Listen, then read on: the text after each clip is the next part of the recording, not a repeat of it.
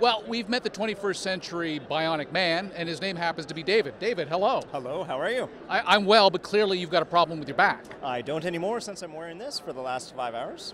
What is this, really? Yeah, so this is an exoskeleton. It is a powered exoskeleton, so it's actually powered by a battery, and it knows your movements, it senses your movements as you move down and lower to lift something up.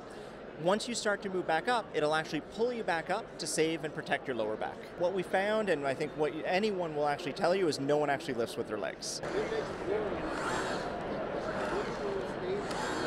They might do it once or twice, but once they're actually into the actual job, once they're doing it over and over again, everyone's lifting with their back, and that's where this device comes in and helps protect that. So aside from fighting aliens, who would need something like this? Yeah, so logistics, heavy industry, anywhere where you're actually lifting heavy things over and over again, this is a key device, because obviously with the lower back, that is an absolute killer in terms of workman's comp. It's fully connected to the internet, so over the cloud, you actually can tell how much you're actually lifting, how many steps you've done. It actually monitors the health of the worker to make sure that everyone is being safe in their job. Okay, that sort of sounds kind of goofy, like why would you need an internet-connected exoskeleton? Sure. But in the age of big data and artificial intelligence, you can't make predictions about health or worker safety without that data in the first place. That's exactly it. That's exactly it. And that's where the first step in any of that big data and any of those that work